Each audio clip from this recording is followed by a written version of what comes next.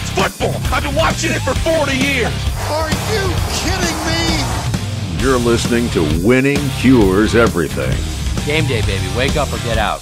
Here's your host, a confident young man, a superb athlete, Gary Seegers. Welcome in, Winning Cures Everything.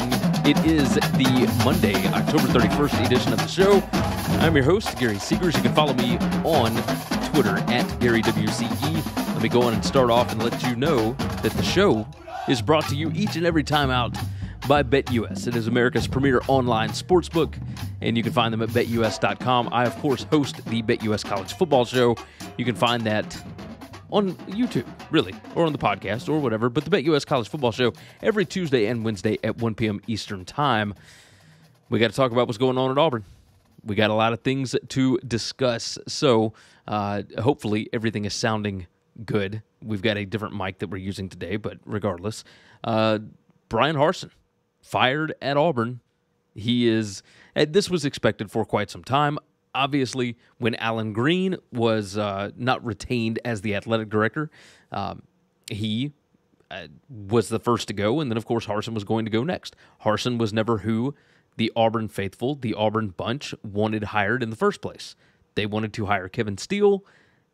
Alan Green, the athletic director at the time, brought in his own guy. He went outside and brought in the Boise State head coach, and things have definitely not gone well. 9-12 is his record as the head coach at Auburn University. Right now, Carnell Cadillac Williams is going to be the interim coach. Of course, it was the running back in the early 2000s at Auburn. I believe Tommy Tuberville days, if I'm not mistaken. But yeah, the buyout for Bryan Harsin, a little over $15 million. Half of that is guaranteed within 30 days. This is a weird time to be firing a football coach, right? And if you listen to Stephen Godfrey and the Split Zone Duo guys, they would have told you this a long time ago, that they were always going to fire Harsin before they bring in the AD. So they figured out the AD situation. They're bringing in John Cohen. We'll talk about that here in just a minute. But they figure out the AD situation, and then they go ahead and notice in the press release, it is stated specifically that the school president is who fired Bryan Harsin. So they went ahead and let him know. Justin Hawkinson, I think, is one of the beat writers for Auburn, and he put out on Twitter that he was supposed to have a meeting with Harsin because Harsin didn't like something that he wrote over the weekend. But it was supposed to be at about noon. He was headed to the meeting, and the news dropped about them firing Harsin. So very interesting situation here. The amount of money that Auburn is giving out in buyouts, between the $5 million that they paid Kevin Steele, the $15 million that they are paying Bryan Harsin, the 21 plus whatever million that they gave Gus Malzahn, along with, of course, all the staff buyouts, etc., that is more money than each Big 12 team is going to bring in a season. That is crazy to think about. Just the amount of money that is going out there. We knew this was going to happen. This was the recruiting situation, for one, but the fact that it was somebody that the boosters at Auburn never really wanted to begin with. So this is not surprising in the least. Again, we'll talk about the AD situation in just a little bit, but at this point, we've already kind of got our list together of what we think Auburn is going to do, but the situation is, it's all tied in with the AD. Are they going to let him run his own search, or are the boosters going to run this thing? And that's where it all gets kind of complicated. Let's go ahead and talk first about the different candidates that have been put out there. First off, Hugh Freeze, one of the top names that's been put out there. He is, of course, the head coach at Liberty. He was the head coach at Ole Miss. Scandal derailed that job, that era, etc. So obviously things didn't go very, very well there at the end. But Hugh Freeze has shown he can recruit, and he knows how to beat Nick Saban. And that's something that Auburn's going to look for. It's somebody that has a lot of SEC ties. Does Hugh Freeze want to leave what he's got at Liberty? Maybe. If you look at what was going on with the Liberty contract extension that he just got last week, there is a quick statement in there that Parker at Satsawar went and dug up that the buyout is Power 5 friendly. So really, this was an extension that may have just been done so that when Hugh takes his next job, Liberty is going to get a bundle of cash. And if Hugh Freeze decides to stay there, which I personally think he should, he's going to be well compensated regardless. Does he want to go up to the next level? Does he want to go to the highest level and try and win a championship? That's the question. So you got Hugh Freeze. You got Lane Kiffin. Obviously, the Ole Miss head coach. Does he want to move over to Auburn? Does he want to go head-to-head with Nick Saban on the recruiting trail? I don't think he's having to do that a whole lot right now at Ole Miss, but that's kind of the issue, right? At Ole Miss, I don't know that you can recruit to the level of a national title. I think you can at Auburn. It's been proven you can do that. Mark Stoops, is he interested in leaving Kentucky? The way that things are going with that program, it is tougher and tougher to build a consistent winner at Kentucky, especially when the rest of the league is doing what they're supposed to. Tennessee being back definitely makes it a little more difficult in the SEC East. Now, divisions will likely be gone eventually. But do you want to stay somewhere where you are viewed as a basketball school? Is Auburn viewed as a basketball? I doubt that they are, but Bruce Pearl will tell you differently. So, as it sits right now, yeah, Auburn's a basketball school until they get this thing righted, and then they're going to be a football school again. They will always be a football school. So, Mark Stoops, though, you could do a lot worse. I mean, you know what his floor is, and that's definitely, like, we know Kiffin's floor is losing seasons, right? We've seen it at FAU. What he's done at Ole Miss has absolutely been incredible. He is a great coach. But when it goes bad, it can go real bad. He had an 11-win season at FAU, then he had a 5-7, and then he had another 11-win season. So, yeah, things can go badly there. Mark Stoops, yeah, we've seen bad seasons, but it's almost a little more forgivable at Kentucky, but we haven't seen a bad season out of him in a long time. Kiffin, we just talked about that. Freeze, Stoops, Kiffin, those are the top three. Matt Rhule, I'm hearing, is really being talked about. It really depends on Cohen and, what Matt Rhule would do with his staff, etc. But I think you could obviously do worse. Urban Meyer, we got to throw it out there just because. I mean, if they want to toss out some crazy guaranteed contract like A&M has done with Jimbo, etc., you would think that these people would have learned from these contracts. We just talked about it a couple of weeks ago. But something like that would certainly be interesting for Urban Meyer. But does he want to go up against Nick Saban again? Now, I know that Saban is not going to be around forever, but this is somewhere that Urban Meyer could win. And, he'd be a figurehead. He'd come in. He'd hire the right staff. He'd hire the guys. He would be the CEO. He's successful as a CEO. He's successful as a recruiter. So that's somebody to pay attention to. Dave Aranda at Baylor. We just got the Big 12 contract news. I'll probably talk about that on the Tuesday show. If we have a Tuesday show, we got to figure it all out. But does Aranda look at that and say, $30 million here, or do I go to Auburn where they're going to be bringing in over $100 million? It doesn't seem like Dave Aranda would be the kind of guy that would leave, but you never know. Jeff Grimes, his offensive line coach, offensive coordinator, Grimes has ties to Auburn. He was the Auburn offensive line coach way back when.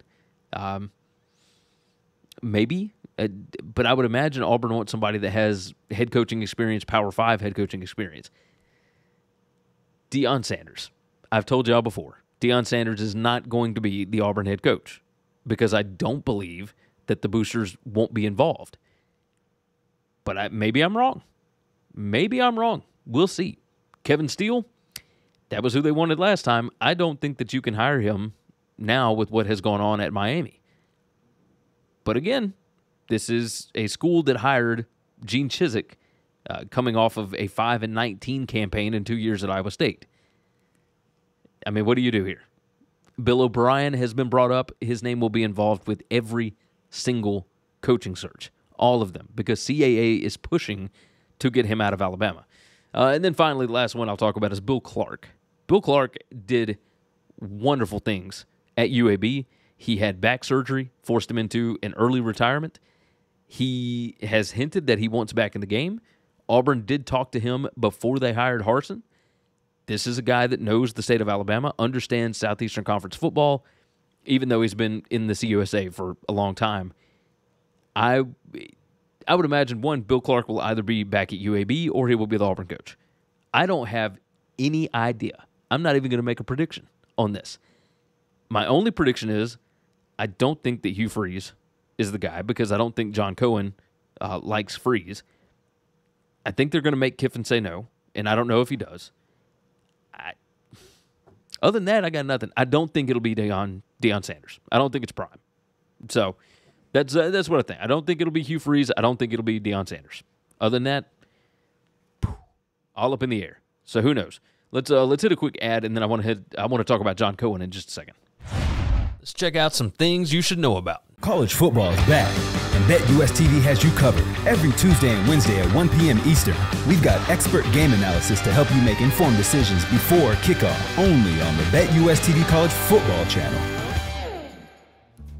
Visit winningcureseverything.com to find everything you need to know about us, including full shows in video or podcast form, gambling picks, merch, the gear we use, and more. If you want more content from me, Gary, visit BetUSTV.com. I host the How to Gamble on Sports show and, from August through January, the BetUS College Football show. You can subscribe to both on YouTube. If you haven't already, subscribe to the podcast on Apple, Spotify, or whatever's your favorite podcast app. And if your app allows it, leave a 5-star written review. Visit the Winning Cures Everything web store to get all kinds of football shirts, hats, hoodies, mugs, and more. Visit winningcureseverything.com/store to see what all we've added. And now, back to the show. All right, so along with firing Bryan Harsin, Auburn has also brought in, they have a new athletic director, John Cohen from Mississippi State. Now, obviously, Cohen has been around the SEC for a very, very long time. He was a baseball coach at Florida, Kentucky, Mississippi State. He was there for a while at Mississippi State before he became the athletic director there. He's been there for, I think, 7 years. He was the one that hired Joe Moorhead. He hired Mike Leach, brought in two guys that had not a ton of SEC experience. So does that lead to anything with the Auburn hire? Who knows? He gets $1.5 million per year. That's a $400,000 raise. And this is the interesting part to me, is he has assurances that he will operate his own athletic department. Now, are the Auburn boosters comfortable enough now with NIL, everything else, to step back and just help fund a program and allow this guy to run his own ship? They didn't let Alan Green do it. I don't know that they've let anybody do it in decades. So can they step back and allow that to happen? We'll see. So why did Cohen make this move? Like, you would think all these schools are about the same, right? They're all in the SEC. No, Auburn is a better job, and it all comes down to NIL, right? That's the biggest thing. Mississippi State has a certain amount of money from their boosters, from their community, etc., that they will be able to get to push towards NIL. Auburn already has, I believe, like $13 million pledged for NIL, and these guys have understood how the game was played for a very long time. I think that's the nice way of saying it, right? They know how to do this. So, yeah, if you're getting assured that you were going to run your own athletic department and you basically have the funding that you need in order to field a championship-level roster, yeah, like John Cohen is stepping into a spot where you've got a really good basketball program, a pretty good baseball program, a pretty good just overall athletics department. Like, if these guys are all aligned at Auburn now, after the Harsin and Alan Green situation, then yeah, it's a great spot to step into because you've proven that you can win a championship there. You've proven that you can recruit with the best of them. You've proven you can beat Alabama. You've proven that you can go to a Final Four in basketball. Like, all these different things have actually happened in the past decade and a half, right? Whatever it is, 15 years. This is all stuff that can happen. So, yeah, it's a little weird that Cohen is leaving Mississippi State, especially the week of the game. I mean, does it get any more crazy than that? I mean, the Monday before, well, I guess this was announced on Sunday, the Cohen situation. News started leaking on Saturday, gets out a little more on Sunday. Monday, it's official, like all this different mess. It's crazy. As far as Mississippi State, who is going to be the next athletic director, State is really good at this. right? Their board of trustees, their boosters, if you will, know how to pick these guys because they keep getting plucked. There's been numerous ones, right? Scott Strickland is now at Florida. John Cohen is at Auburn. Greg Byrne was at Mississippi State. He went to Arizona for a bit. Now he's at Alabama. I mean, all their guys keep getting plucked.